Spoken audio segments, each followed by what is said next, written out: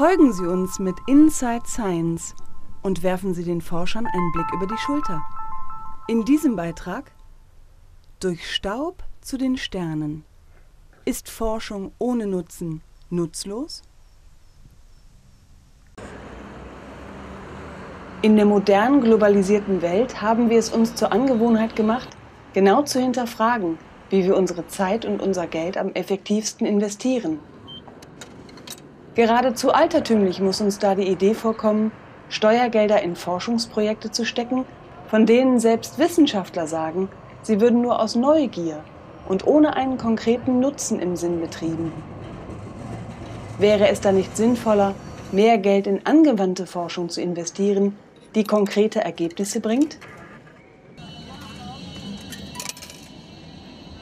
Wir haben Wissenschaftler des KIT nach ihrer Meinung gefragt. Es muss nicht immer sein, dass Grundlagenforschung sofort irgendwie zu Spin-offs führt. Das ist ja in der Regel nicht so. Oft ist es erst in 100 Jahren oder in 50 Jahren oder vielleicht auch mal in 5 Jahren. Man weiß es eben nicht. Das ist eben dieses Ungewisse. Man begibt sich sozusagen auf Neuland. Und das ist die Grundlagenforschung, auf wirklich komplettes Neuland. Und die angewandte Forschung, die greift sozusagen an den Rändern, wo man eben schon einiges entdeckt hat, auch in der technischen oder gesellschaftlichen sonstigen Umsetzung dann an. Es kommt ja auch häufig vor in der Wissenschaft, dass ich Geld gebe dafür, dass jemand Wissen erweitert und derjenige merkt plötzlich, Mann, ich habe da was gefunden, das eine direkte Anwendung hat. Eins, das kennen Sie alle, ist das World Wide Web. Das wurde erfunden, damit diese Wissenschaftler kommunizieren konnten, dass die zum Beispiel Pläne oder sowas schnell übermitteln konnten zwischen verschiedenen Universitäten in Europa. Und dieses Nebenresultat, dass man das Internet grafiktransparent gemacht hat, das war eine fantastische Basisinnovation, die unser Leben heute so viel einfacher macht, wo wir früher immer Hotlines, Telefonhotlines anrufen mussten, mit genervten Leuten sprechen. Das holen wir uns heute aus dem Internet. Und damals gab es ein anwendungsorientiertes Forschungsinstitut, was genau diesen Auftrag hatte und das hat es nicht hinbekommen. Das war das CERN, was schneller war. Grundlagenforscher freuen sich zu Recht darüber, wenn sie mit ihren Projekten den Kollegen aus der angewandten Forschung zuvorkommen und sozusagen nebenbei wertvolle Anwendungen wie zum Beispiel das Internet oder den Laser entwickeln. Diese Anwendungen sind jedoch reine Glücksfälle und nicht planbar, was wiederum die Frage aufwirft, welchen Nutzen Forschung hat, die nur durch Zufall verwertbare Ergebnisse bringt.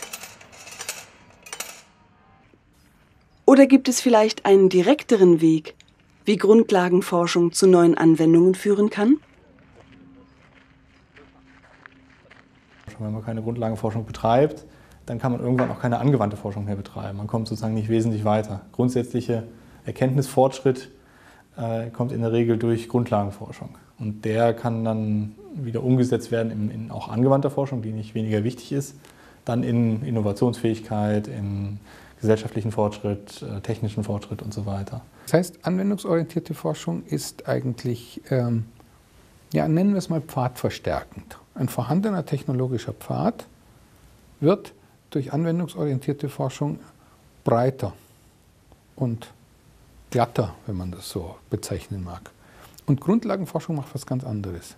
Die legen einen Pfad, vielleicht mit dem Kompass, der nicht funktioniert, und gucken, wohin ein neuer Pfad gehen könnte. Wobei der tatsächlich beschrittene Pfad nicht unbedingt der Pfad war, den der Kompass angezeigt hat, wenn man diese Metapher so erlauben möchte.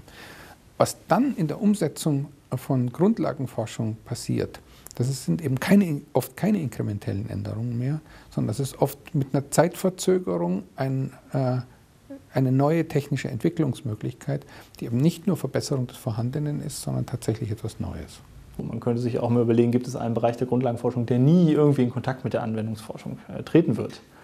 Und da kann man sich ja sehr leicht vertun. Ne? Da fallen dann vielleicht Beispiele ein, aber in 100 Jahren sieht das anders aus. Also ganz aktuell gibt es ja die Beispiele, Islamistik, ja, hat man immer gedacht, braucht man vielleicht gar nicht so sehr, und jetzt ist es ganz aktuell und die Leute sind extrem gefragt. Oder auch bestimmte Sprachwissenschaften, die dann ganz relevant werden, weil es Richtung Kryptographie geht beispielsweise. Oder andere Anwendungen, an die man früher nie gedacht hätte. Und ich meine, das Beispiel mit Hertz haben Sie wahrscheinlich schon öfter gehört, der gefragt wurde, ja, wozu braucht man diese elektromagnetischen Wellen, die Sie da entdeckt haben. Und dann hat er angeblich gesagt, er könnte sich keine Anwendungen vorstellen. Und heutzutage funktioniert fast gar nichts ohne elektromagnetische Wellen. Wenn wir den ganzen Bereich der medizinischen Grundlagenforschung sehen, dann ist das sehr oft so, dass es Bereiche gibt, also ob das nun DNA oder also diese große Entdeckungen gibt, die lange Zeit in Anspruch genommen haben und wo auf einmal dann die ganze medizinische Forschung einen unglaublichen Impetus bekommt, um ganz neue Wege zu gehen. Also insofern, das weiß man aber von vornherein nicht, was man nun entdeckt und welchen Impact das sowohl als Wissenschaft auf Wissenschaft selbst haben wird, aber auch natürlich auch auf Gesellschaft. Und deswegen meine ich, dass es ein sehr, sehr wichtiges Gut ist, dass dieser Freiraum da ist, dass sie gewährleistet wird und dass auch Gesellschaft versteht, dass das wichtig ist, also nicht hier beschneiden zu wollen. Wenn es nur die wissenschaftsimmanenten Kriterien gäbe, dann würde das Wissenschaftssystem komplett Richtung Grundlagenforschung laufen und irgendwann wird es nur noch Publikationen produzieren, aber keine Anwendungen mehr.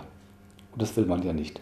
Umgekehrt, wenn man Wissenschaft jetzt nur nach Anwendungsmaßstäben beurteilt, dann würde die Grundlagenforschung vernachlässigt und irgendwann läuft das System leer, weil man das Wissen ja nicht mehr hat, was man aus der Grundlagenforschung hernehmen könnte, um neue Anwendungen zu machen. Also so gesehen ist das schon eine kluge Spannung. Im Alltagsgeschäft führt sie auch manchmal zu Ärgerlichkeiten. Zum einen, weil die Notwendigkeit entsteht, Rhetorik zu produzieren. Ja, also man muss nach der einen Seite glänzen und nach der anderen. Und auf der anderen Seite ist es manchmal objektiv schon schwierig, in dieser Spannung sozusagen den mittleren Kurs zu halten. Grundlagenforscher brauchen also Freiheiten, um ihrer Neugier nachzugehen. Diese Neugier trägt dann wiederum dazu bei, dass neue Anwendungen entwickelt werden können. Heißt das, dass Grundlagenforschung doch einen konkreten Nutzen hat? Aber was meinen Grundlagenforscher dann, wenn sie sagen, dass sie nicht nach einem Nutzen für ihre Arbeit suchen? Hat Neugier vielleicht einen Wert, den man übersieht, wenn man nur nach Kosten und Nutzen fragt? Was die Grundlagenforschung antreibt, ist die menschliche Neugier. Und dieser Wunsch und die Umgebung, in der wir leben, zu verstehen, auf einem sehr abstrakten Niveau. Also auch zum Beispiel die Frage, was sind die kleinsten Bausteine der Natur, wie ist das Universum entstanden. Das ist ein ganz entscheidendes Charakteristikum von Zivilisation und von Intelligenz. Das ist auch was den Mensch vom Tier unterscheidet. Das ist ein Bedürfnis, was über die materiellen Grundbedürfnisse, wie satt zu werden und trocken zu bleiben und ein Dach über dem Kopf zu haben, hinausgeht. Gesellschaften der letzten, ich lege mich da nicht fest, der letzten 400, 500 Jahre haben sehr oft dazu tendiert, Frontiers zu überschreiten, Grenzen zu überschreiten. Das im physischen Sinn natürlich auch, aber eben auch im intellektuellen Sinn. Und Grenzen zunächst zu identifizieren, die Herausforderung, die diese Grenzen bieten, zu identifizieren und daran weiterzumachen. Gar nicht so sehr mit dem Trieb, Produkte, die irgendwann vermarktbar sind, rauszukriegen, sondern aus Neugier.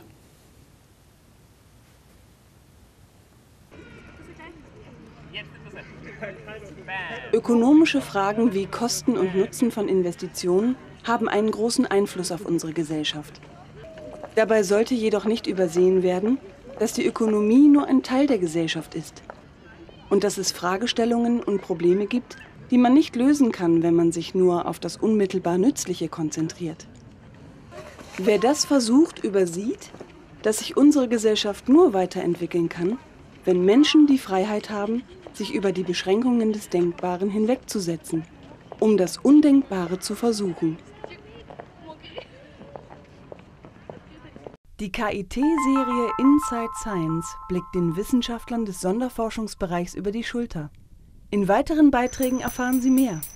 Supersymmetrische Teilchenkaskaden jenseits des Standardmodells der Teilchenphysik. Raum, Zeit, Symmetrie und Antimaterie. Präzision und die fundamentalen Fragen der Teilchenphysik. Wie bitte entsteht überhaupt Masse? Die Suche nach dem Higgs-Teilchen. Die Monte-Carlo-Simulation für die Teilchenphysik. Sehen Sie auch Beiträge aus den 3 Rubriken?